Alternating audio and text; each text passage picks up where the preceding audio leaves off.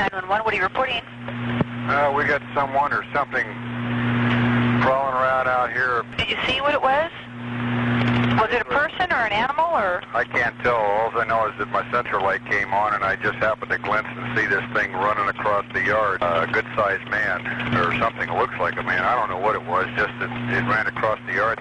Okay. You've had problems in the neighborhood before? Yeah, my dog was killed here just recently. I don't know what it was. Whatever it is, it's running. I couldn't catch it if I was going to chase it. But whatever it was standing up. I'm out here looking through the window now and I don't see anything. I don't want to go outside. Jesus Christ, you better... Sir? Dio! Hello? Get somebody out here. What's going on now, sir? That son of a bitch is about 6'9", I don't know. Do you see him now, sir? Yes, I'm looking right at him. Uh-oh. Okay, hang on. He's right... Is he in your yard, sir? Yeah, God, he's big. Okay, what's he doing in your yard? He's looking at me.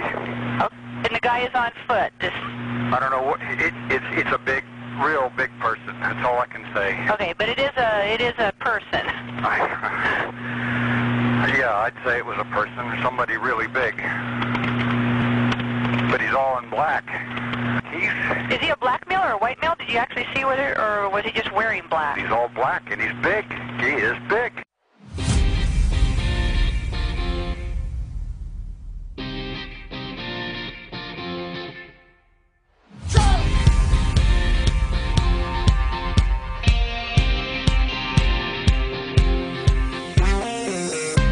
This is the Bukwas Crew.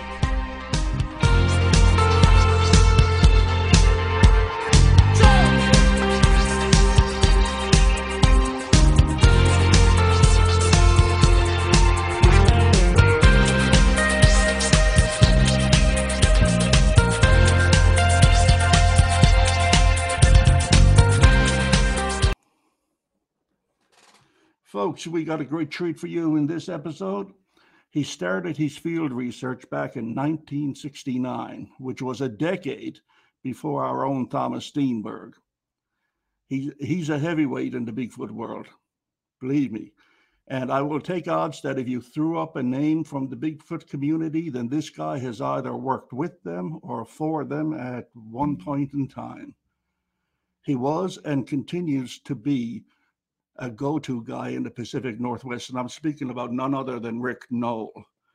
Now, if you have not heard of Rick Noll, well, let me tell you, you do not know the subject of Bigfoot half as well as you thought you did. I can also tell you that in spite of my couple of decades experience studying the Sasquatch phenomenon, these guys, Thomas and Rick, make me feel like a newbie on the subject. I can't wait to have these guys speak. So without further ado, let's bring my co-host out here right now. And we have Mr. Bill Reed. How you doing, Bill? Oh, pretty good. Yourself? Not too bad. Yeah, Joining him. I'm really looking forward to today's. I've never had the opportunity to meet Rick. I've looked forward to this for a long time. So glad we're finally able to do this. It's going to be a real treat, man. It is going to be a real treat. And also the irrepressible Thomas Steenberg. Hello, Thomas. Hello, Jerry. How are you today? I am good. And unlike other podcasts that ramble on for 15 minutes talking about nothing, the Bukwas Crew like to jump into it right away. You came to hear the guests, not us. And so without any further ado, I will give you Mr. Rick Noll. Hello, Rick. Howdy. I'm glad you could make it. I've been looking forward to this for a long time, and so has Bill, as he just said. So now, Rick, I've been a follower of yours since, late 90s, early 2000s. Back in the day, I regularly posted on Bigfoot forums as Grand Cherokee, and you would post there as a damn dirty ape.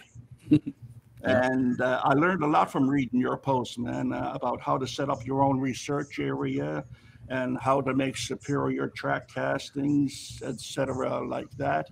So when I started these podcasts, I could think of, God, he's up there in the top 3 people that I want to have on this podcast. Yeah. But anyway, let's talk about you. Now, I read that you were initiated into the world of Bigfoot by stories that you heard from friends and family, and they would do so as to distract you from dwelling on a traumatic incident which occurred when you were young. Yep. And is that accurate? Is that how you first heard about Bigfoot? Yeah, it is. I had a cousin that was working on one of the bridges out of Happy Camp in Northern California. And he was a rebar construction worker. So he was the foreman. He could say what was going on. And he brought his son and myself and my brother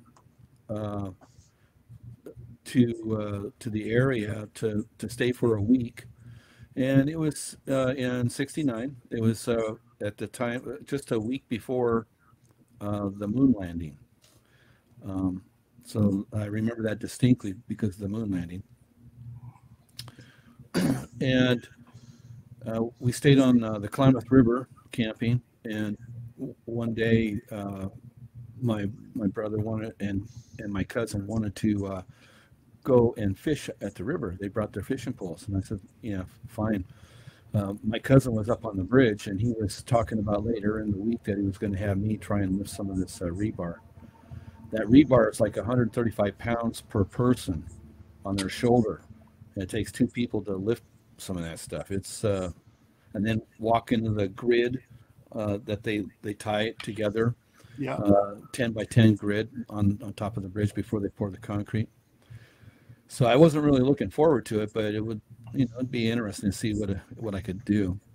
And my brother and my cousin said they wanted to go across the river on the other side where we were camped, and they decided they found a spot where they could walk across.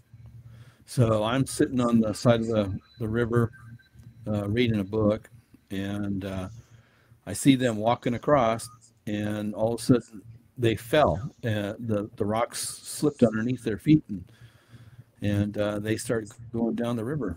And I knew there was a waterfall a little bit further down, so I was really scared, and I just picked up an axe and to use as a cane and ran across that river. I don't know how I did it, but I got across. They didn't. I didn't spend very much time with my feet on the actual rocks. It was going so fast. Got on the other side, came back into the river and held the axe out and pulled my cousin out, and then raced down the river again. Got out and raced down the river bank on the opposite side, and went back out in the water, and it took me 2 times to get the axe handle out to my brother, and finally pulled him out. And when I pulled him out, everything was gone. He was stark naked. The water had ripped off all of his clothes, his shoes. He was bloody, and all the fishing gear was gone. And we had to walk back around down to the bridge where they were working and walk across the bridge, and everybody was wondering, who are they and what was going on. And my cousin told them. I guess it was my second cousin that was in the water with my brother, because it was his son. I think that's a second cousin, right? And so I had nightmares about that he died in that river. And I guess to get my mind off of it, it didn't work, hauling some of that rebar. I fell a couple of times. So they started telling me stories to get my mind off of it. And they were Bigfoot stories. And there was some interesting ones, about finding great big barrels turned over, rolled down the hills. Some people were camped right at the edge of one of these depots for the fuel for the graders and for the forklifts that they were using. And they said that there was some activity outside of the vehicle and banging on the vehicle. They were afraid that it was a bear or something. And nobody said that they actually saw the creature, but they found a lot of footprints and stuff. Not while I was there, but that's how I got the information to start with.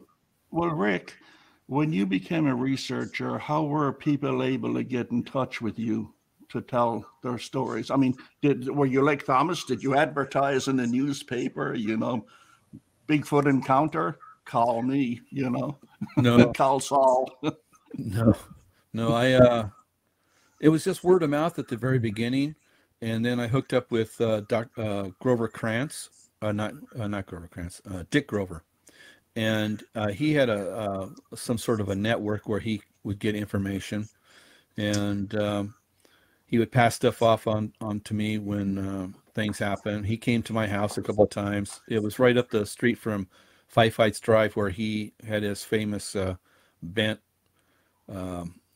sign on the side of the road that he picked up. A girl and a guy, two teenagers that were in a truck, claimed that a Bigfoot crossed in front of them and hit the sign. Wow. And, so I lived up the street from where that was, and I met with him. Went down to Olympia when they were trying to change the state animal for Bigfoot and recognize it as a real animal. Grover was at the beginning of that, and then I went to college. Well, first I got in the military, and I was in the Coast Guard. But when I came back, I went into Green River Community College, and formed a after hours group there on Bigfoot research, and hooked up with David Smith, who we worked quite a lot together, and went on a couple of trips down to Mount St. Helens. And then I hooked up with Peter Byrne, and Peter Byrne started funneling stuff into the college to me, and then we would go out and investigate stuff. And then Renee DeHinden and John Green both heard about it and started funneling stuff into them, into me as well, for area stuff that was happening in the areas that I was mainly focused on, which is Washington. You see, the reason I ask that is I want to make a comparison between your American experience and, say, Thomas's Canadian experience. And they're, being from two different cultures. Now, you say that it flowed to you, it came to you, this information. Whereas Thomas had to beat the bushes and practically pay people to talk to him about Sasquatch, right. So yeah, I had a lot of people, they didn't have a real interest in it, but they were curious that I was associated with a college somehow, and would give me information. And then after that, I hooked up with Bob Walls, who's now a cultural anthropologist back east, and he got married to a very rich lady, candy manufacturing, something like Hershey's or something like that. Mm-hmm. But he was going to the University of Washington, and I helped him with his research paper, his thesis about how loggers in the Pacific Northwest treated the subject of Bigfoot, and how it could affect their livelihood, and how they were reluctant to talk about it, even though there was a lot of researchers going behind the loggers' backs and going directly to Weyerhaeuser and asking them to put it in their newsletter, which I got several copies of the newsletters that they sent out, and asking for people to come forward and talk about Bigfoot that they may have seen out on the job. This is before the spotted owl, and so they didn't really understand what could happen. But the loggers were pretty intense people. You didn't you didn't want to call them out or anything. You wanted to, whatever they said, you believed. Otherwise, you were in for it. But yeah, so it pretty much flowed to me, because I think it was the association with Peter and college. Now, Thomas, you got just the opposite kind of thing. Like I said, you had a big borrow and swindle people to even mention Sasquatch. Nobody wanted anything to do with the subject. Basically, but I must point out, I never paid anybody a dime. So. Okay, it's official. Yeah. You didn't pay anyone. Fine. Rick, tell me, you're a professional photographer, right? Yeah, I do a lot of photography and video work for Boeing right now. And also I've worked with Doug Hychek and White Wolf Productions and a couple other network productions that he was working.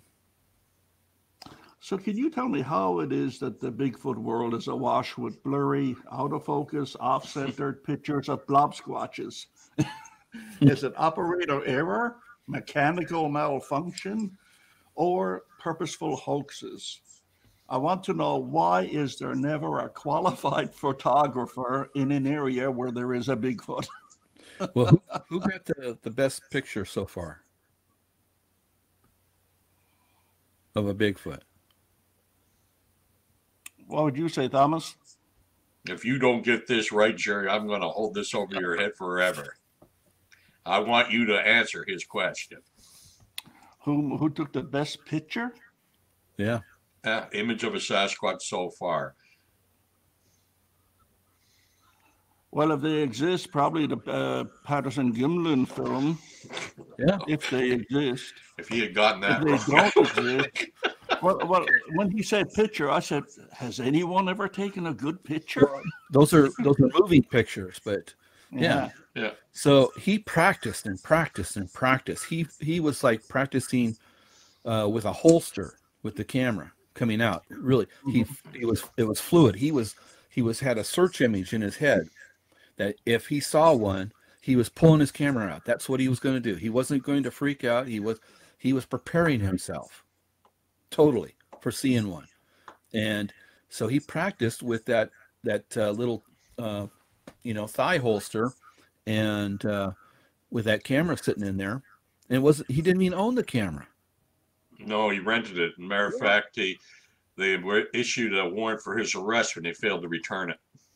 So people, when they pick up a camera, with film, it's one thing, it's expensive. Okay. You don't pick up a camera and shoot unless you're a professional, because it costs money to get it developed and the film and all that. But digital, you should be shooting everything. You should be really practicing and to not be afraid. And I know that he went to the zoo a lot and practiced there. He was practicing on horseback, which is what his preference was for, out in the woods for transportation. And so that's really what it's all about, is preparing yourself and that search image that he had. And then when he went on trips, that's what it was all about. It was, he wasn't down on the ground tracking. He wasn't listening for anything really. He was just riding his horse, because you can't really hear anything on a horseback. Can't really see good tracks on a horseback. I mean, maybe Native Americans could, but like maybe Gimlin could. I'm not sure, but that's pretty far away from the ground to look at tracks. You'd have to get back down onto the ground to check, and that gets tiring if you do that 20 times in a day. So they're just riding around, and they're waiting for something to jump out at them. Now, I had a mountain lion jump out at me on a horseback. I wasn't prepared for that.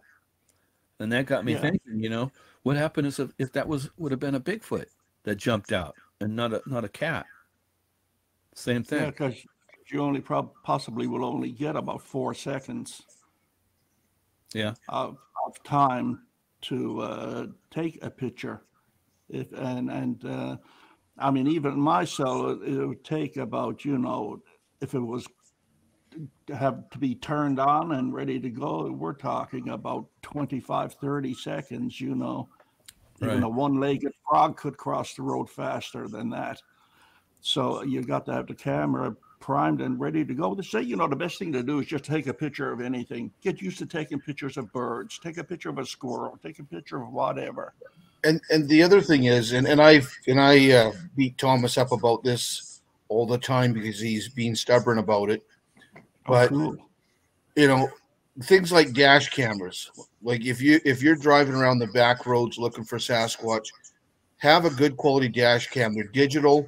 you put a good card in it, and you leave that running. Yeah, it's not the best picture, but if something runs out, at least you have something. And if you have time to stop, and that's not a dash cam, that gets you 2 hours at most. And same as if you're out hiking, the guys with the action cameras that are running. So just use this. Mm-hmm.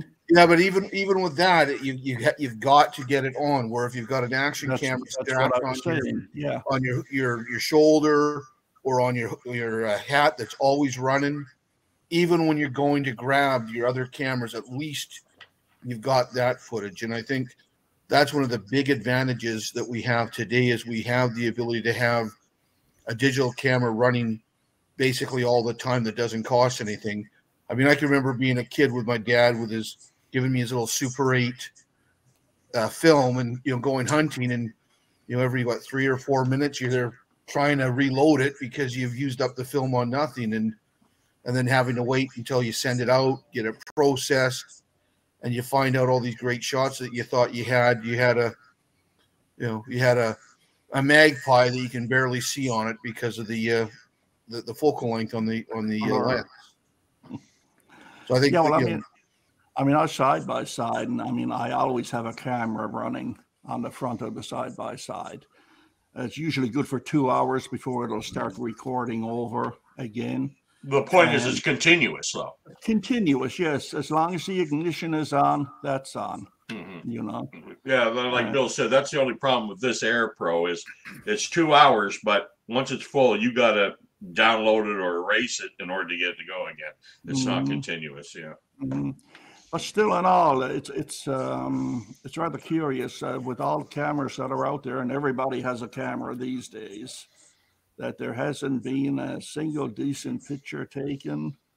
And even if there was a single picture taken, do you think you'd be able to get away with saying this is actually a Sasquatch before somebody says, no, it's CGI or it's been tampered with or blah, blah, blah?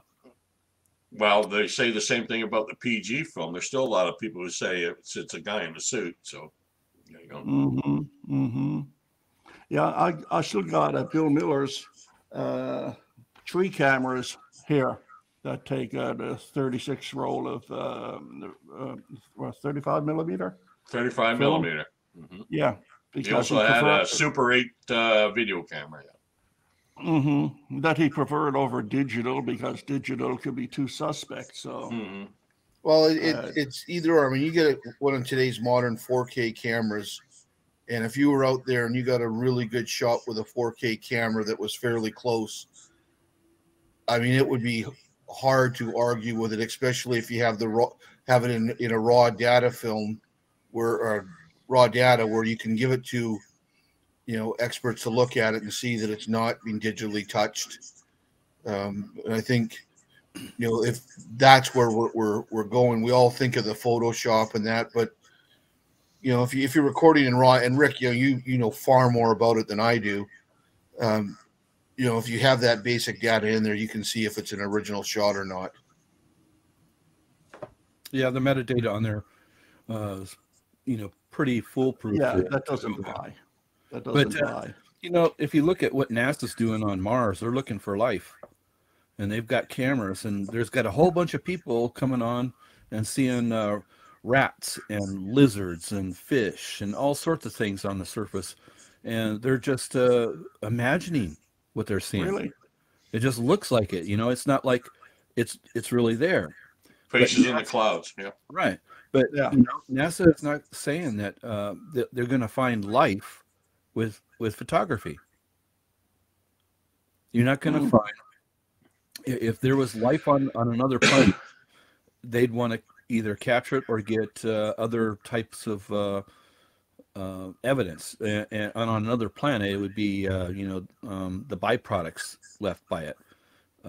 What kind of gases are left and stuff like that, trace elements left behind. So photography might not be the entire answer that you're looking for. I mean, it's one of the things, but and just being prepared for yourself to see one, and you see anyone, is not going to convince anybody either. It's probably what Grover and John Green always said, and Renee, is that, you know, you got to have a body. Mm-hmm. It's what basically the scientific community has always claimed. There's only one way to prove the existence of Sasquatch, and that's when they get what they've always demanded: a body or a piece of body or sufficient skeletal remains. Yeah. And that's just how it works, and no amount of collect wishful thinking will ever change it. I mean, right now we've got some DNA stuff and everything. It just keeps on coming back that it's as close to human as it should be. It must have been human, because it got nothing else that's that close that isn't human. Mm-hmm. You know, the DNA. I've got, you know, Owen Caddy went on a trip up to Marysville, and because we got a report, and some guy walked out on his back porch, and that's where they put the refrigerator and a lot of little cabins out there because there's no room inside. And there was a light bulb there, and the Sasquatch came up and hit the light bulb with his head and left blood. We collected the blood, and it went to Todd Distel, and he said, well, that was Jane Goodall, because that's the last person I tested, and it was as close to Jane Goodall as it is anything. So it's the same thing. DNA, until we have DNA and find out that it's only 1% different than human, we don't know what kind of DNA we're looking for, or what the DNA that we collect is. Well, is it because you don't have that prime? Right. I mean, if I collected a tooth somewhere, and you know, and it was contemporary, it wasn't a fossilized tooth, and it was huge. That's evidence. That's physical evidence. They'd have to answer where did it come from? What kind of animal made it? Yeah, well, you remember Rick, Dr. Daryl Lowenstein, No. University of San Francisco, when he looked at those DNA samples sent to him, one from Colorado and one from the late Bob Titmus. He said, well, of course, back then in the mid-90s, he had to grind up the samples because that was the way they did it. Mm-hmm. And he came back and said, well, it reacts positively with human and reacts positively with chimpanzees. So we either got a human running around out here with very odd problems, or someone's released a chimpanzee with very odd problems, or we got something new that's similar to both. Yeah. Yeah. So Rick, go ahead. when we found the Skookum cast, or the Skookum impression, we left out fruit, and there was a lot of remains of that fruit that fell out of the mouth or whatever was eating it, and there was a lot of dentition marks in there, or it could have been finger marks. I'm not sure, but this is a cast of one of those, and it sort of looks like it could either be a big finger or a tooth that went down in and ate it. This was the cast that Meldrum made out of the apple bits that were left. It's huge compared to anything that we're used to. It's not canine. It's not, like a carnivore's tooth. Yeah, it's not a biter, more like a grinder, like a cow or some kind of cattle. But Like an elk? Or it could be a finger. I don't know. But that's a type of evidence that you got to look at. And I think that the FBI has got this stuff down pat. If you study how the FBI goes about solving a case, they really have, they solve them really quick a lot of times, most of the time, compared to regular police. They go right to the source. They know what is evidence, what isn't evidence. They throw the stuff that isn't evidence. That's just dirty.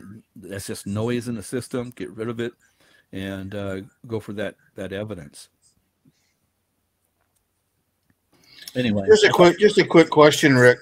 That tooth sample or that casting that you have, is it clean enough that you could compare it against Giganto teeth or anything like that?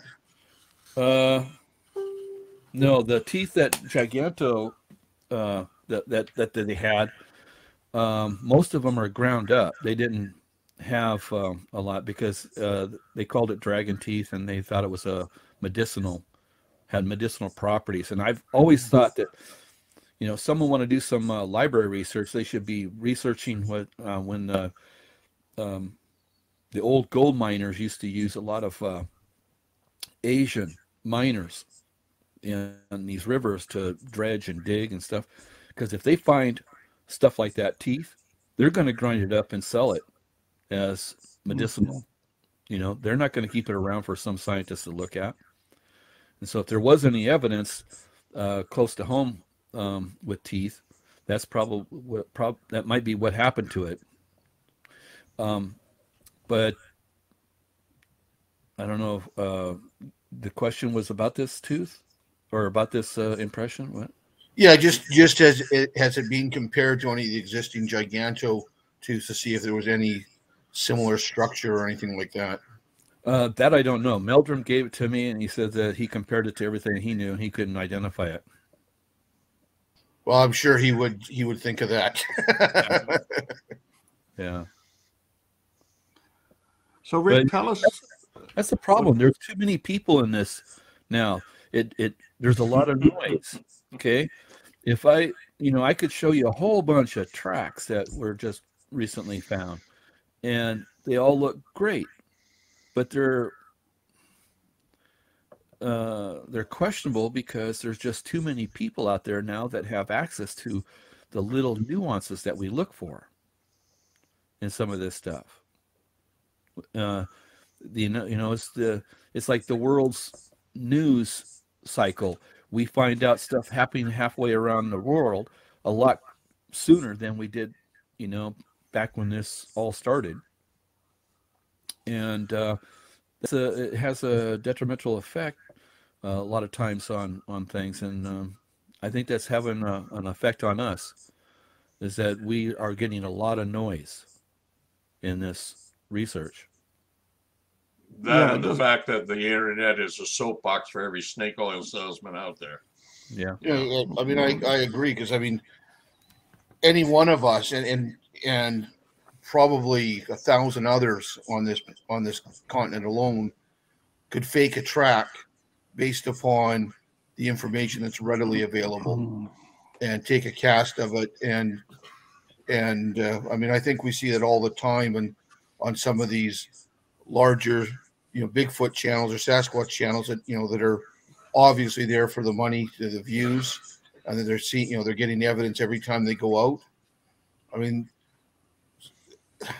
some of it is nonsense, of course, that, they're seeing stuff and pareidolia and things like that. But I think there's a phenomenal amount of hoaxing going on in some of those, and it would be really hard to disprove their evidence just because there is so much information out there. Tell me something, Thomas. Do you long for the good old days when the only woo you had to worry about was Eric Beckshard? Well, he was the granddaddy of the woo. Well, yeah, but there was only a few, but there were a lot fewer people, period, involved in this. And when you communicated, you either had to pay outrageous long distance calls, or, for instance, if I was going to talk to Rick about something, I'd write a letter. It would take a week and a half to get to him. He'd have to read it, reply, and it would take a week and a half to get back. I mean, that's just the way it was. Yeah. So in a lot of ways, this is much better, but in a lot of ways, it's the worst thing. The internet's the worst thing that ever happened to this. Yeah. That's when Bigfooting or Sasquatching had a romantic side to it. Where you could wait for those 3-week-long messages to your single one-line question and wait a month to get a reply. And if there was a picture in the mail, woo! Jumping up and down at the mailbox. Yeah. We could channel Renee a little bit here and say... oh, no. No. I'm not going to imitate him, but never imitate Renee. Yeah. Gold miners are doing the same sort of thing. They, in order to keep people, the amateurs away from the good areas of gold prospecting. They made little parks and said, come on in and you can camp and bring your family and we'll show you how to pan for gold in this area. And it's only going to be $50, that you camp here. And that keeps them out of their hair out in the real mining areas. And they make a buck doing it. Yeah. Win-win. So yeah. maybe that's what some of these organizations are really doing, like the BFRO. Maybe they're doing these little things and saying, hey, we can make some money on the side, but we're keeping them away from our good areas. Well, you were a member of the BFRO for many, many years, Rick. Was that their operas operandi? That I don't know. Okay. I know that the process that went with the Skookum expedition was just ridiculous on the selection of people. And I don't see them doing that now. Haven't there a standard? I wanted to get into this a little bit later on, but seeing it was brought up now. They've been accused of their standards rather dipsy-doodling over the years, about what is good evidence and what isn't good evidence. If you remember when Bigfoot forums first opened, there was quite a few ex-BFRO members who would post there. Disgruntled, shall we say, BFRO employees. And it seems like that went by the wayside, and 10 years later, another wave of disgruntled field agents quit the BFRO. And it always seems to come down from the top what Moneymaker's flavor of the day is. I suppose that people can follow his instructions that well. I just always found it hard when they would claim to be the only scientific group in the world investigating the Bigfoot mystery, because I never found them. Listen, don't get me wrong. There's a lot of great people in the BFRO, a lot of excellent number one people. But I always found it just left a bad taste in my mouth every time a news story would come out about, mainly from the top, from Moneymaker and his plans and everything. And especially the past few years where the bar has seemed to just dropped on the floor of what is evidence and what isn't evidence. We had our own experience with that, with the moose track that Moneymaker declared the find of the year, 2021. Give me a break. Our guy solved it in about 3 hours. And he would be here tonight, except he's in hospital at the moment. But I don't know. It's and these are the go-to organizations for people newly coming in to Bigfoot and Sasquatch research. So I think that's what ticks me off the most, because these podcasts are generally aimed at the newer investigator or researcher and how to avoid the pitfalls that we all fell for over the years ourselves. Correct me if I'm wrong, Rick. The BFRO started, 1995? Well, I wasn't there in the very beginning. I joined 97, 98. Okay, yeah. So now it started off. It was supposed to be just an organization that had people all over the place, independent researchers who were members, and the idea was if something was reported in this particular area, they'd have someone in the vicinity to go look into it. Originally, yes. Originally, yeah. Then we got the Flats database. Mm-hmm. And it was a poor database, but they wanted everybody to feed into it information that they collected or that they had, and have one repository and maybe get something out of it. So I wouldn't say that the BFRO is the only or the first scientific organization looking for Bigfoot. They're not. They should never have said anything like that, because it was the one that actually had the periodicals. I forget the name of it now, but California Bigfoot Organization. No, no, this is after that. Anyway, Meldrum was part of that, and that was yeah. That side? maybe that's Yeah, it. yeah. Okay, he's the first digital organization, I would say. He's the first person to ever get on the internet and use it as a research tool, gathering information and communicating almost instantaneously with people. That's the only claim I would say that they have. And as far as the evidence that you guys have seen, and that the BFRO is either said the Aeon or classified it as ABC or whatever they do. I never even listen to that stuff anymore, because first of all, the definitions that they have for their classification of evidence is not logical at all. I don't know where they came up with this stuff.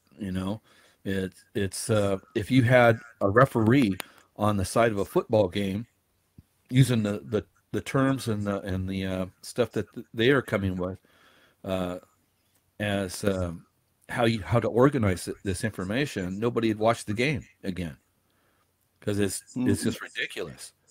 What a Class A sighting is compared to a Class B or a Class C.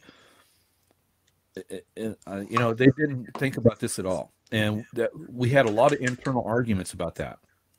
I think one of the things that I always felt really strongly about was that we should be rating, looking at this differently.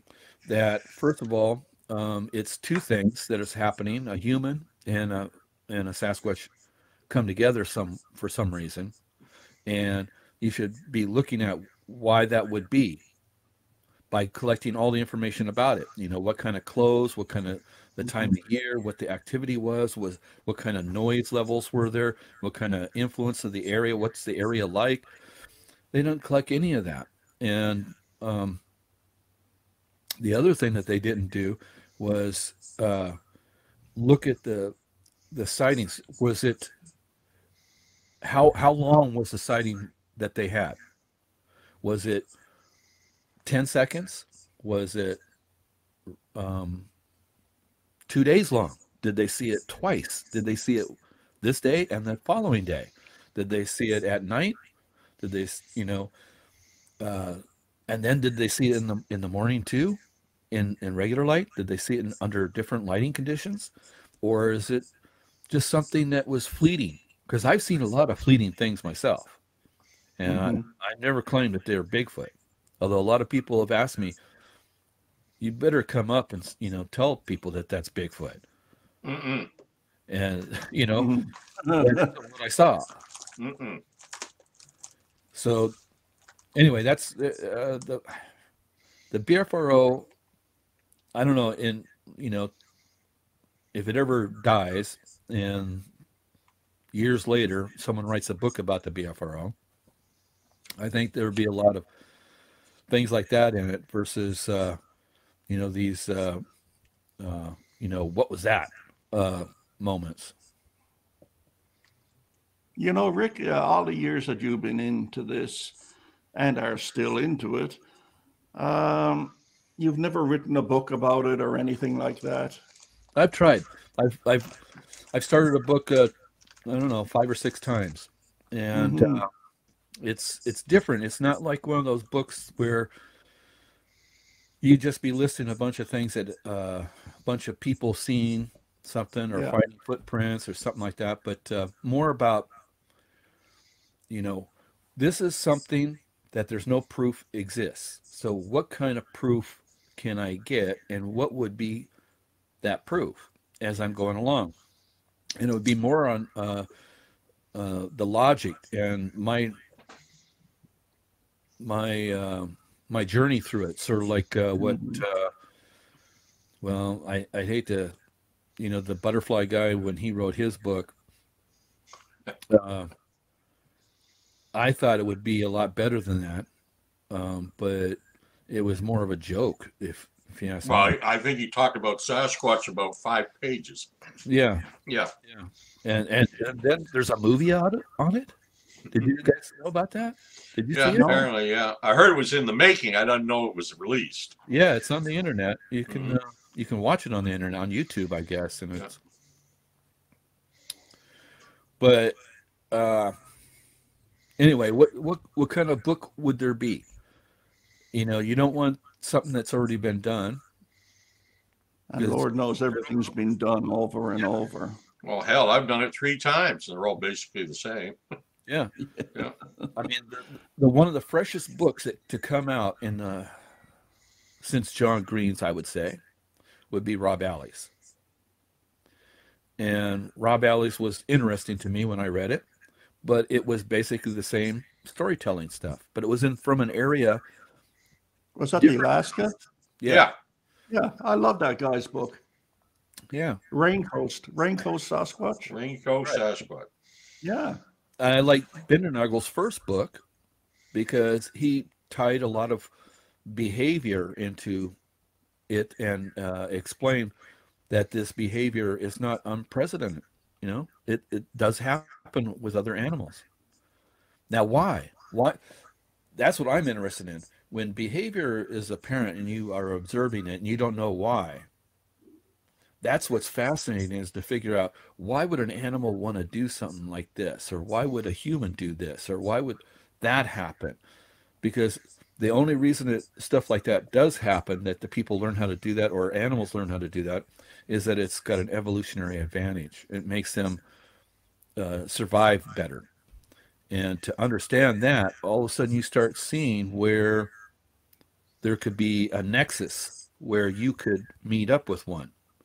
Mm-hmm. You can find something that is very important to an animal and cross over at that spot and see it. And hunters do that all the time. Now, you spent a lot of time at the Seattle Zoo, didn't you? Yes. Looking at the gorillas and watching their behavior. Yeah. Did you get anything, anything out of that with regards to their behavior? Yeah, they don't like the pheromone chips. Oh. So I tested them out there to see what they would do, because it was supposed to, Dr. Bamanek claimed to have these chips made from female estrus cycles in gorillas. And they became agitated.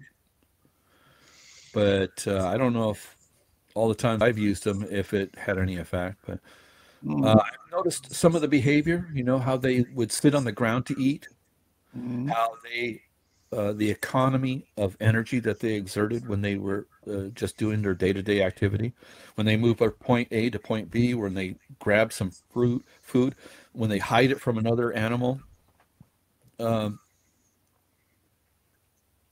they bluff, when they look at something and try to when they stare at you through the glass or through the cage, it isn't with intelligence, it's with like awe. It's more like, I don't understand what you are, and you're fascinating to look at. But it's not intelligence. So who's studying who? Yeah, it's not like, how can I get at your neck? It's not like that. Come closer. Yeah. So that, I got that from going to the zoo a lot, and it also it built up a search image. Okay, when I lose my keys, I think of my keys. I think of how they felt in my hand, where I the last time I used it, where they could sit and be hidden in shadow. What area is small enough to hide my keys, and that's what I look for. And invariably I find them. Do you tell us about your possible sighting, which happened not too far from where we live right here? The three of us. Lockheed Highway. You're talking about the legs. Yeah. That's well, we were up in my wife and I and Shelley and her boyfriend at the time. we're camping at a cabin up there on Long Lake, I guess it's called, at the head, close to the glacier part of Harrison. It was way up there. And when we came back, we were coming into town, and I don't know where we were going, but we were just passing where the BC bus driver claimed to have seen a Bigfoot years before. Lake of Rock, Lougheed Highway, Route 7, And it was downpouring. It was just coming down really sheeting. And I was only, I don't know, maybe 50 feet in back of the guy that was driving. He was driving a Samurai 4-wheel drive, and I had I forget the car I was driving. Must have been a 4Runner. Anyway, in between us, I saw something walk right across the road, like it had pants, because it was shaggy. It didn't move like muscles. It didn't, it wasn't, and it wasn't short. They were long, and the headlights only went up so high. And I slammed on the brakes and got on the radio and called the guy in front of me, and he thought we came back. I don't know what it was, but it could have been a shadow, as far as I know. Maybe something flew across the road, because it was windy, it was blowing, and it was downpouring rain, and it could have been a branch. I've seen branches come down from trees and fly across, and it looks like something ran out in front of you. But that's that. I mean, the other time that something happened was I was coming back from the Skookum area with High Check, who was in the back in another vehicle, and I slammed on the brakes because something flew right in front of me, or not.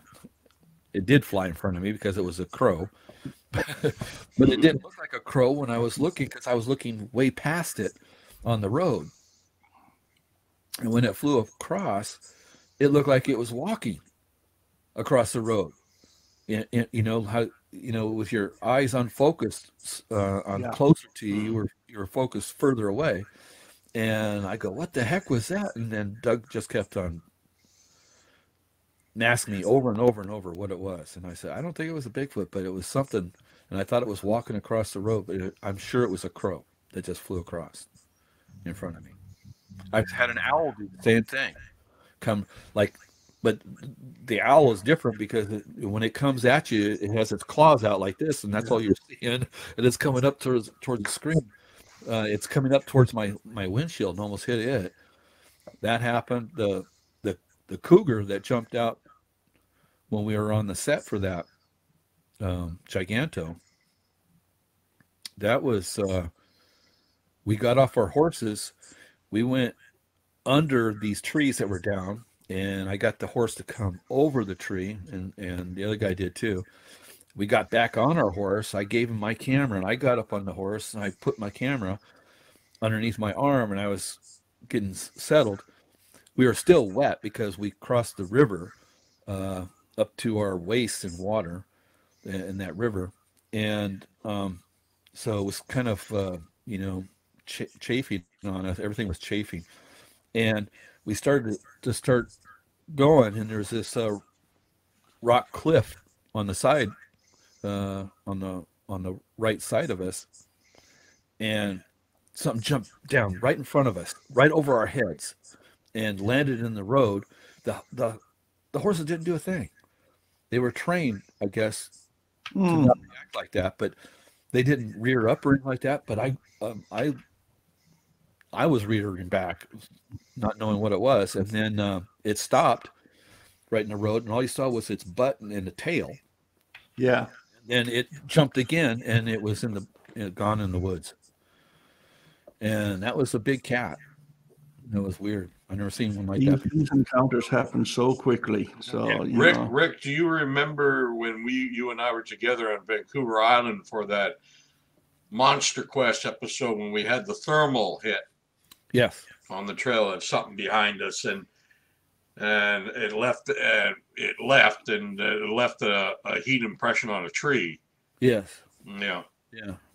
Still wonder about that one. Yeah. Yeah, those kind of things. That's what thermal or night vision, that kind of stuff. That's good for detection. It's not going to be good for any proof of something. No, because to the average public, it just looks like Casper the Friendly Ghost on a dark screen. Right. Yeah. The thing about that was the next day, you and I, you found it first, was a possible track along that same path just after that old rickety bridge. Right. Right. Yeah, that was interesting out there. I don't know if I'd want to camp out on that island again with all the bears and everything, but I swear there was a bear right up on that hill right next to where we had our fire. I got about a half dozen castings behind me here, none of which I took. And I got a half dozen. How many do you have, Rick? Last count was 60. 60. Yeah. Could you talk to us a bit about your casting method? Well, now, various people have described it various ways. I'd like to hear it from you. I think it's the best one I've ever seen, Rick. I'd call B11. Do you still use that? Yes. Yeah. Well, first of all, there's a lot of fine detail that can be in an impression. And so you got to really examine what you are casting and determine how you're going to cast it, reproduce it. So if it has detail in there that you don't know what it is until you capture it and can study it a little bit better, then you want to be very, very cautious of putting something heavy in there. And so that's when I do a splash cast. You do the splash, and then they do what's called a French cast after that. So you let it drip off your fingers. It's really wet, and it's like you're making a thin eggshell or like a chocolate covering over a piece of fruit. It's really, really delicate, but it's not going to weight down and destroy anything that's little peaks and ridges and stuff that might be possible in there. It also captures hair. So it's really kind of nice. If there's hair in there, don't worry about picking it out, you know. But if there's leaves and needles and stuff like that in there, that's a problem. Now, I have sometimes not removed them, but I have burnt stuff with a little torch trying to get it out of there and turn it into ash. And that way it's not going to destroy something. There might be something underneath it that I want to cap. What's your mixing ratio for that? Your mixing ratio? Usually it's two-thirds plaster to 1/3. I mean, 2/3 water to 1/3 plaster. And but when you do your splash cast, it's supposed to be really wet. It's more like a milkshake, wet milkshake, or one that's been melted out in the sun. It's not like milk, but it's a little bit thicker than milk. And it's not like ice cream. It's like milk and ice cream melted. So it's a little thick, but not too thick. And then you let it drip off and into the cast, and you make sure that there's no little areas where you could not see the white of the plaster. And then you let that, it'll frost over, it looks like. It gets dull. And that's when the moisture comes out, and it's still able to adhere to another layer of plaster. It'll set up on it really good. But it is now hardened enough that it's not going to destroy anything. And if it does crack with the weight of the next batch of plaster, the details underneath it are still there. It still has got that. So I carry around at least 3 buckets, 2.5 gallon buckets with a lid, and there's gloves in there because plaster has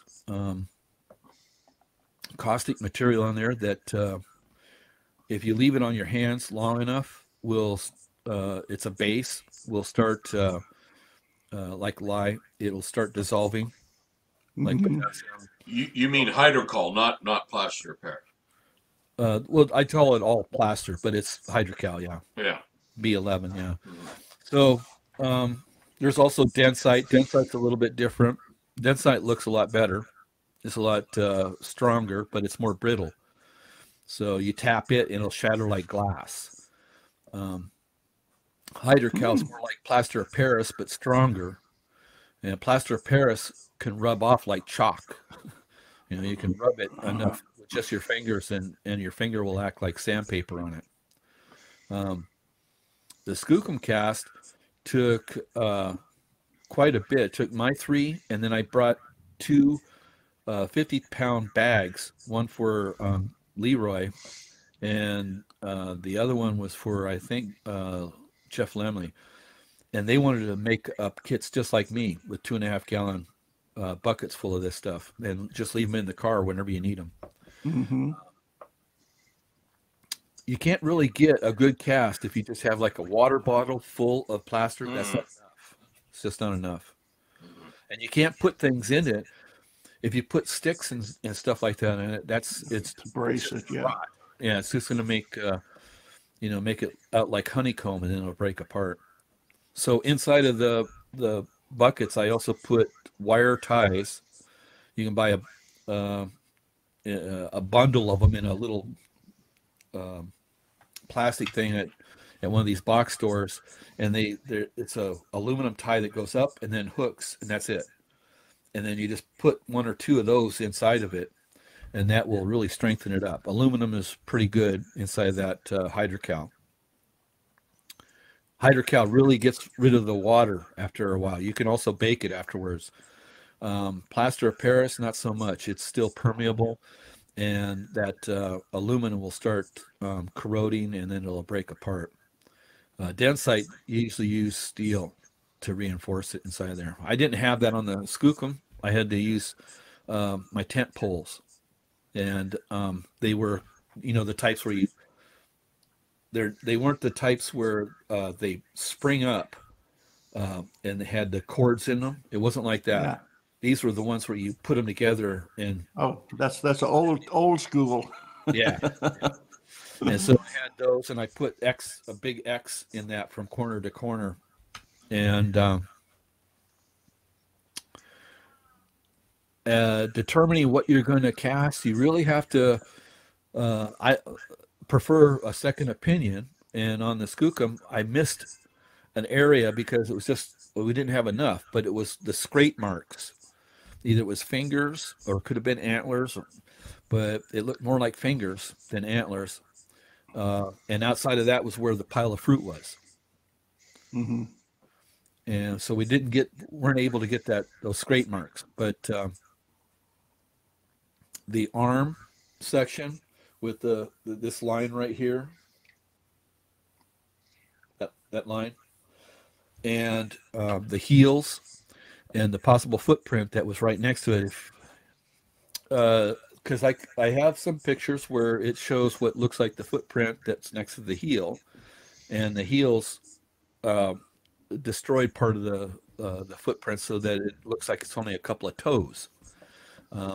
But then there's another spot over that looks like it was a footprint, and then something knelt in it, like a knee went in and sat on some of it. And the hair pattern on both of them, I don't know, Meldrum was the expert on that. I left it up to them to figure out what it was. All I did was capture the evidence. Did you get any DNA samples out of that? There was possible. There was 3 sets of hairs that we collected, and there was about 15 hairs in each of the samples. And we gave 1 set to Henner, and so the sets, I got a set, Fish got a set, and Derek Randall's got a set. And Leroy, I believe, gave his set to Henner, and also worked with Henner on mounting them.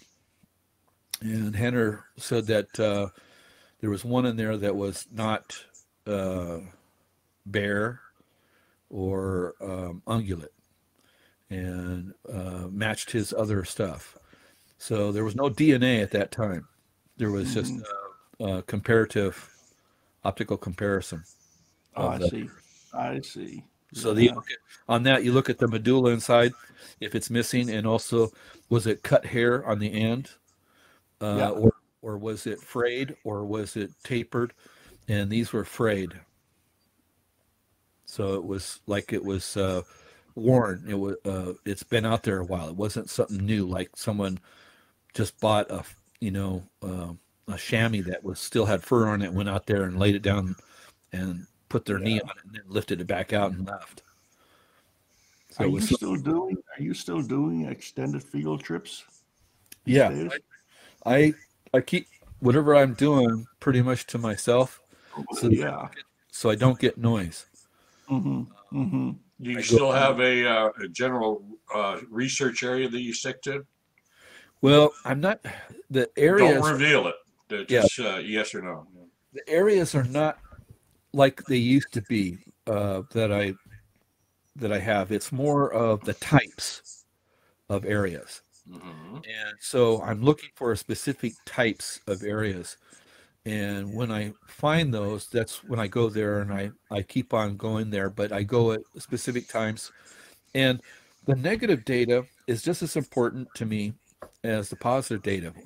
When I had a study site out like on the Seattle, I was collecting both all the negative data and the positive data until there was a bunch of other people coming out, and they would go and not tell me anything, so I didn't get negative or positive data.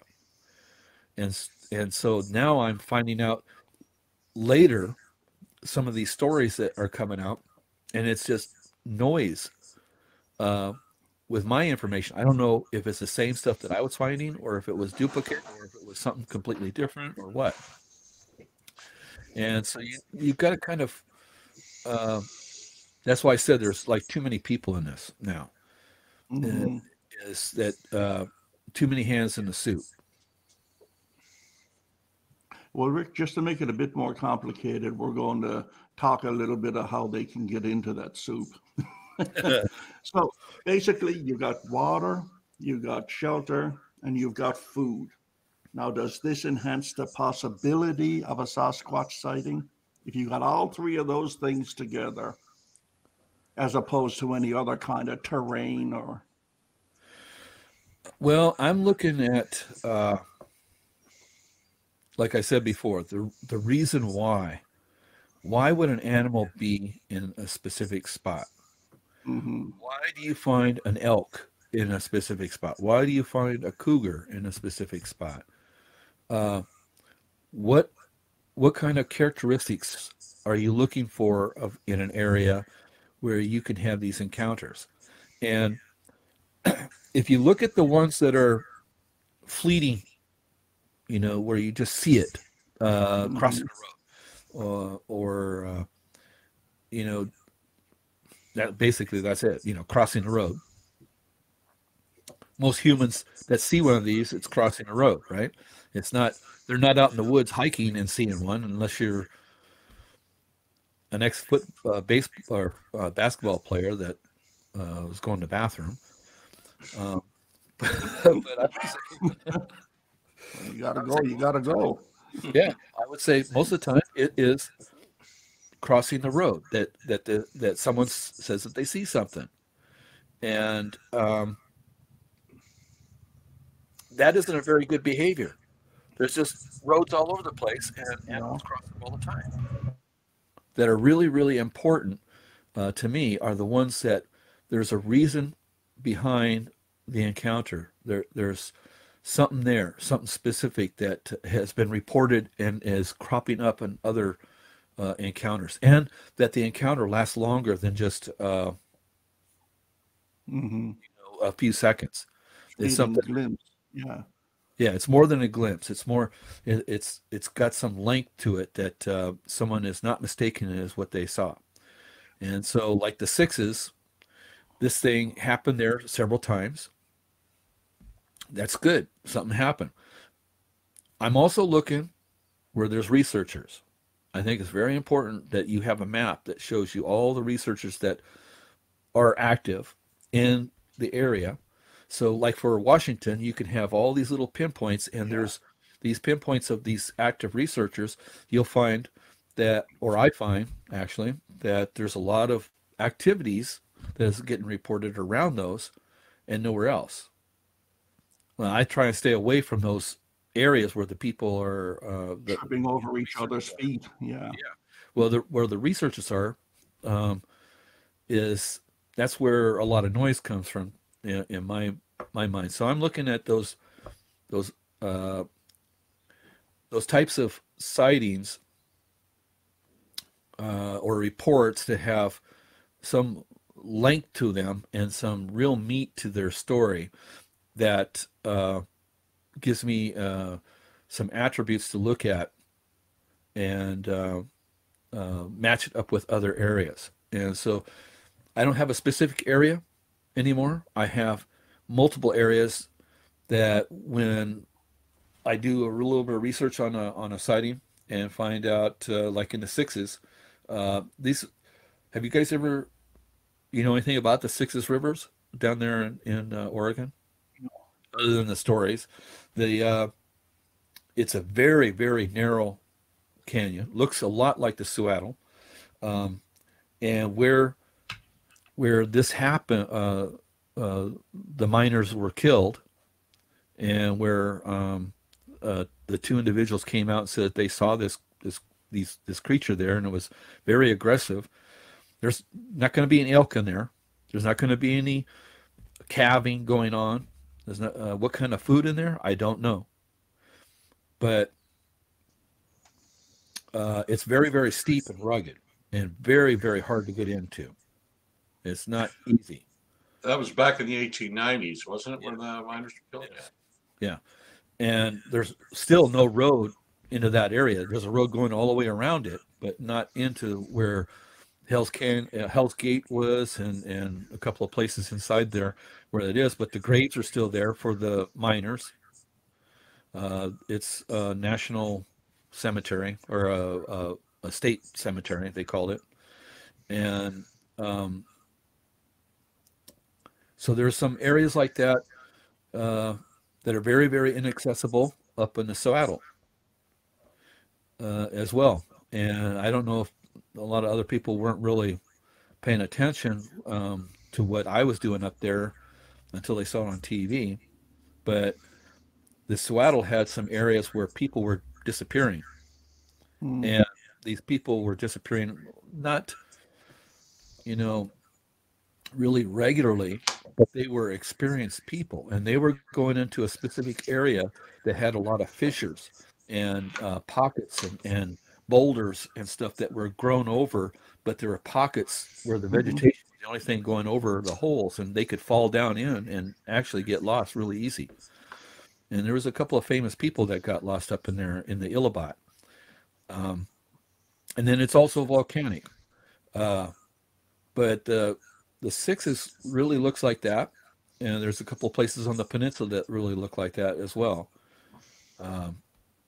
And I haven't found stuff like what Derek over on the peninsula has found, which is they're claiming that they found these nests looking kind of things. But Owen Caddy and we found some stuff with the shoot meadows. Those are really popular hunting grounds for gorillas in Africa. On the mountain slopes, they call them shoot meadows because it's a shoot of that goes down the side of a mountain, and the animals crawl up them because it just wipes away everything, and then the first things that grow in there are the things that they like to eat, and they just call them a shoot meadow, I guess. So do you think that the Bigfoot just in their eyes just find people an annoyance? I mean, I don't see people's presence in many reports that are changing how do I say it? Like whatever the Bigfoot or Sasquatch was doing at the time it was observed, very few of them changed their pattern. They either carry on with what they were doing, whether that's eating berries or whatever, like on Mica Mountain, Or they walk across roads, they hear a vehicle coming or something. Yes, they will stop. They will wait for that vehicle to go by. Then they will cross the road. Hence, I think that they look at us as just a necessary annoyance they have to put up with every now and then. They're not afraid of us, I don't think. Yeah, I don't think they're afraid of us, except for if it depends on the activity that they're doing. Like if they were, if it was food that they were gathering, or if it was their mating, or if they were rearing their young, where they want to feel safe. If they were just traversing an area, it would be, which is when I think they have an encounter with us, is when they're traversing an area. They're not really in their home range, like Otzman's story. Well, yeah, okay. That's a totally different kind of thing. But most of them are they're going from point A to point B, or Yes. that's simplistic, but they're just traveling. And I think, like I guess you could say if one of them was walking along and it saw you, would it turn around and go back the other way to avoid you? Possibly, but the only ones that we see are the ones who don't turn around and go back the other way. Well, it's like what I said before. I think the Parrish and Gimlin encounter in '67 was, if those horses hadn't reacted, they may have ridden right on by her and never been the wiser. Right. Yeah. Absolutely. If they didn't have horses and they were on foot, they may not have even seen her. Yeah. Yeah. And so to her, it's just a matter of stay still, they'll pass on by, ignore them kind of thing. They're a necessary nuisance. Micah Mountain, there's an example right there up on the Yellowhead, where he observed this female for 20 minutes or something, eating berries? William Rowe. 20 minutes or more while she ate berries, until she started to get annoyed with him and barked at him a couple of times, and then turned and walked off in a huff, So, I mean, she wasn't afraid of him. I think you can see Go ahead, Thomas. No, sorry, Bill. I was saying the William Rowe is one of the few I ever heard, and it's one of the classics. A few instances I ever heard where a person was able to observe one, and it didn't seem to know that somebody was there. And when it did spot him, William described the look on its face as almost comical. It was so shocked to see him there. Yeah. But I think, we have a parallel in known animals. If you look on trail cameras in Banff National Park, and you've also got it in the Kenai Peninsula in Alaska, where they have grizzly bears walking along regular footpaths that have tourists on them. And they've got video showing the grizzly bear walking down the footpath, hears people. They step off the trail a couple of feet. The people walk by without even seeing them. And then the grizzly bear gets back on the trail and continues on the way. And I think you may have, if Sasquatch exists, you may get similar behavior to that, where, they're walking, because all animals are lazy. If there's a nice path, they'll take it. So if they're walking down a path and they hear us or see us first, they might step off the trail a couple of feet, wait for us to go by, and then carry on about their business. Yeah, and I've had so many witnesses tell me it was standing so still, they hadn't looked right at it, they never would have known it was there. Well, so that's the fight or flight. What do you think the eyesight of these creatures are? Is it like a bear's, like a cat's? Is it meaning good or nearsighted or farsighted, or is it like ours where we can see, pretty good at all those distances? Where everybody has a different opinion on that one.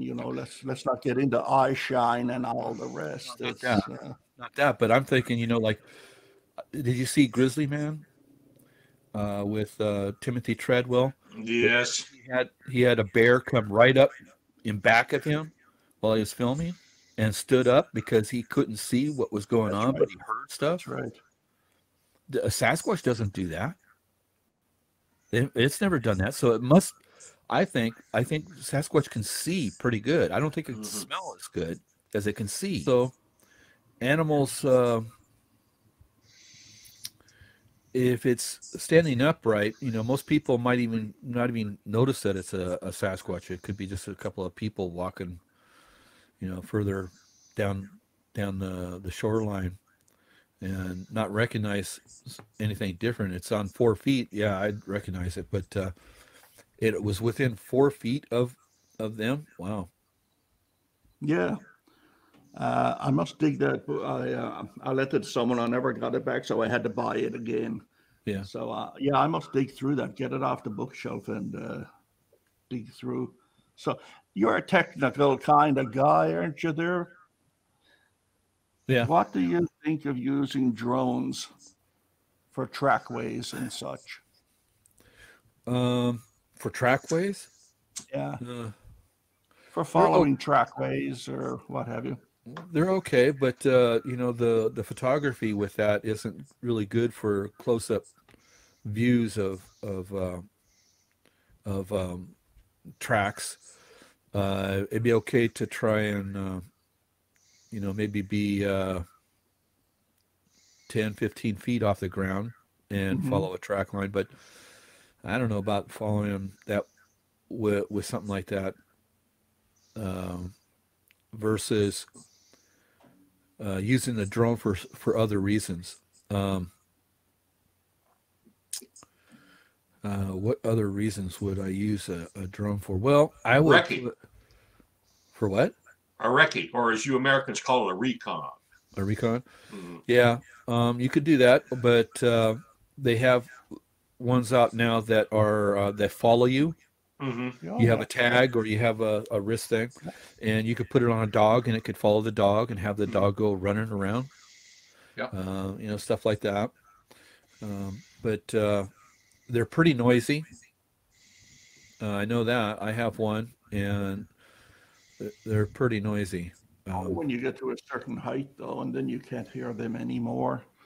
It's of course it depends on the size of the drone too. Yeah. I think they're good for going along, exploring rivers and stuff in the banks just to see if there's something there. Saves you 2 hours of hiking to check out that sandbank halfway down the creek when you can see if there's something there to look at in the first place. Yeah. Yeah. For tracks and stuff. Yeah. My fascination is inside of berry patches. There's a lot of animals that actually there's a couple of encounters down there in the Sixes where they said that they saw these creatures going in and out of berry patches and climbing underneath, and like they dug out to get rid of get away from the stickers and everything, but they were living on apparently underneath these big berry patches. And the Indians, the Native Americans, were saying the same sort of thing, that they shared the berry patches with these creatures. So it's an inaccessible place. It's protected with those thorns. So I don't know. I would use a pole with a camera on it for something like that. Yeah, I have one of those. Thomas. Yeah, so I would, for a thing that you could do is you could do a zip line camera and put it in the forest, set one up, and just have it going back and forth while you're in the area. Well, yeah, I don't know if it'd flush out or you just capture it at some point, because cameras see a cone, and not unless you get a 360 camera, and those are not the best. Although now the new GoPros that are 360, they have a camera hemisphere on each side of the camera, or each side of the device. Those are kind of interesting, but still, what is photography going to do? Is it going to prove that they really exist? I think it should only be a tool for giving you extra evidence, not proving it to anybody. You're not going to prove anything with a drone, no matter what you film. Right. But I think it can be just another tool that you can use, Right. while you're out there looking, just like a pair of binoculars or anything else, or a measuring tape or what have you. It's just another tool. So you may remember, Rick, we set up a lot of your trip cameras when we were out on Vancouver Island, and you had your little styrofoam rock covering, camouflaging it and all that. Yeah. And the only thing I didn't like about the finish of the episode, that the very last scene is you and me examining the footage, and they almost tried to make it look like we had something there in the dark, when I am totally convinced that what that camera was filming was me coming to check it in the dark. Yeah. Because I remember that they had me go out and check it. When they came back, they said, "Okay, nothing happened to you. Now can you do it again while we film it?" I think shooting Sasquatch is illegal in this country. Yeah. Speaking of which, Rick, are you still armed when you go out into the bush? Yes, I am armed all the time. I have usually a handgun, but I also have the 45-70. Mm-hmm. That's nice. Yeah, that'll stop anything. Well, too late. I don't know. I hope so. Well, we'll let you test it out and see how it works. It's a single shot, so it's not like, you better be good then. Yeah, it's a breechless, so I'd have to, it's a little tough reloading. Yeah, see, we're backward up here. We're not allowed to carry firearms into the woods unless you live some godforsaken place that you can only get to by airplane or something like that. Then you can have handguns. Yes, a handgun. Then you can get a special license to carry a handgun. Otherwise, forget it. So, yeah. Well, we have the advantage here that I can carry a short-barreled rifle, where in the U.S. they need a special tax stamp for it. So, there's pros and cons, though. I think you down south have a lot more pros than cons when it comes to comparing to Canada. Yeah, I have a concealed weapons permit for almost every state in the United States, and carry it all the time in the different states that I go to. I'm just trying to hold on to the guns I got before the government comes and takes them. Yeah. Which they are planning on doing. Yeah. It's just maybe as soon as the end of this year. Maybe. Well, look at Ukraine. It's they're handing them out. Yeah. Well, when a foreign army invades, that happens. It's a wonder that our Prime Minister Trudeau hasn't come up with the idea, let's take the guns from the legal gun owners and send them over to the Ukrainians. Everybody will be happy and I'll get reelected again. He hasn't thought of that yet. If he thought of it, he would. Yeah. So tell me something. We're running up, where are we here? Let me look. We're running up to the hour-and-a-half mark now at the moment. Can I ask each one of you, including myself, one last question? And that is, once bitten by the Sasquatch or Bigfoot bug, is there ever going back? What do you think? Is it ever going back? Is the day going to come when you say, I had enough of this? I've shot my shot. Time to move on to something else. What do you think, Rick? I've done that a couple of times. I've stepped away, and it gives you a different perspective. When you step away, you go, I'm looking at this wrong because it's not working. So what do I do? What do I, and it's a good way of just, making sure you're still on a path going somewhere instead of all of a sudden waking up and, you're in the bushes. Yeah. So I think it's good, and I do that, but you keep coming back to it. I think that's the important part, is that you keep coming back. I left it too for about 6 years. Never read anything, never watched anything, never talked to anyone about it. But then just when you think you're out, they pull you back in again. Yeah. What about you, Bill? I think, and I was fortunate enough that Thomas introduced me to John Green a number of years ago, and I asked the same question to John Green, and I think he had the best answer. He says that all of us, we go through different periods of time where in our life where certain things are important. He said, sometimes in his career, his family was the most important thing. He'd stepped back from Sasquatch and he'd focused on his family. Other times, building his career was the most important thing, and he focused on that. And then sometimes Sasquatch. And I think that's what most of us do. Like, when I was younger, I did a lot on Sasquatch. But when I first got married and my kids were young, I focused on the kids, focused on the family life. And I really left Sasquatch for most of it. And then it comes back. And I think, other than some people where it's a consuming passion, I think most of us can put in our life in a healthy perspective where we can step away from it when it's the other things are important in our life, and pull back into it when it fits in. Yeah. And I think that's the healthiest way to do it. Yeah. And of course, I picked the most unhealthiest way. I started looking in '78, and I've never stopped. I don't have a family, and this is the biggest reason why I don't. And the only time I ever stopped in all those years was when I did my military service, and I had to do other things for a little while. Yeah.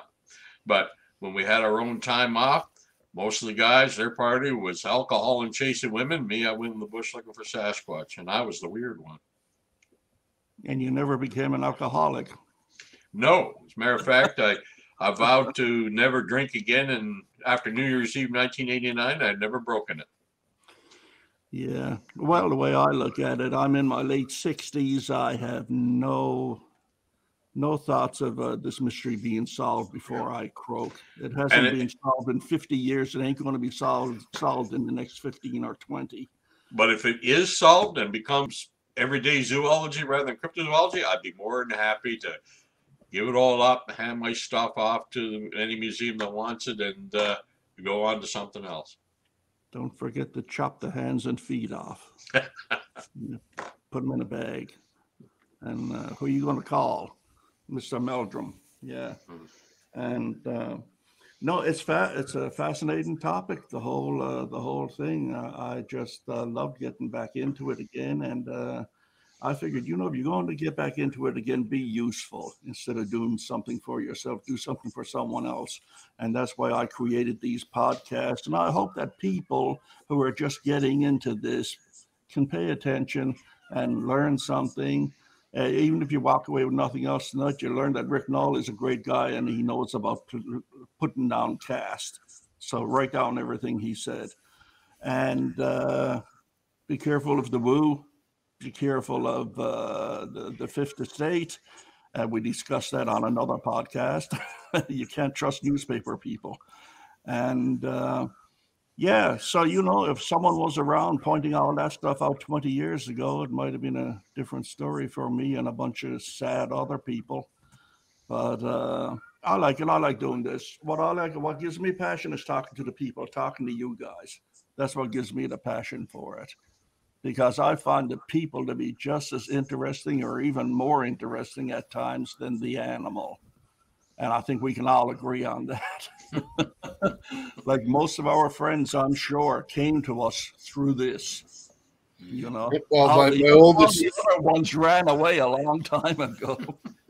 My oldest daughter, when she was in university still doing her anthropology, she used to go to our Sasquatch lunches that we used to have, pre-COVID, and she said, she was going to do her master's on the Sasquatch people because she said we were every bit as fascinating as the subject that we were studying, for both good reasons and bad reasons. Where the hell else can you find a John Green and a Rennie DeHinden?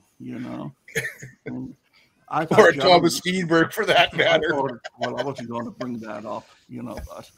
Never do one of these out kicking me, can you? John Green, this zoological type, A-type personality that, thinks it's an ape, it's an animal, nothing more, nothing less. and yet he would be the first one to point, careful what you say about Eric. He's a friend of mine. Speaking of Eric Beckjord.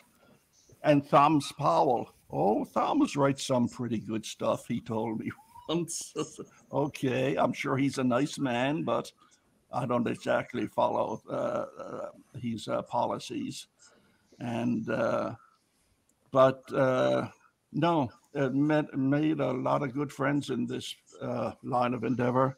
And it's just too juicy to give up, you know. It's just too juicy. And on that vein, before we go, I would like to just give a shout out to our buddy, pal, and colleague, Leon Thompson, who's in hospital in Kelowna tonight. He's out of the ICU now, and he's on a ward. And good. I'm glad to hear that. Yeah, he is in hard shape. He's able to speak. You can understand some of what he says from some people who spoke to him on the telephone. But the boy has a long way to go on recovery. Definitely a long way to go. So we're always missing a seat here every time we do a podcast. Rick, it's been absolutely fantastic having you here, man. Thanks for having me. Yeah. I mean, like I told you before, I wanted you here for a long time, and I'm so glad that you finally came out tonight. I hope you'll drop back. Sure. Anytime. I mean, we'd love to have you again, man. Like I say, you're one of the go-to icons. I mean, you and Thomas, you're honest brokers. I like that. You're honest brokers. You don't have to think twice about motivation and who you are and everything else. You wear it on your sleeve. So, yeah. So that's it, folks. I hope you enjoyed the podcast tonight. And Rick Noll, I hope will be back to join us again. As I say, a shout out to Leon and Thomas and Bill. Thank you for coming along tonight and making this a lot more interesting production than it would have been otherwise.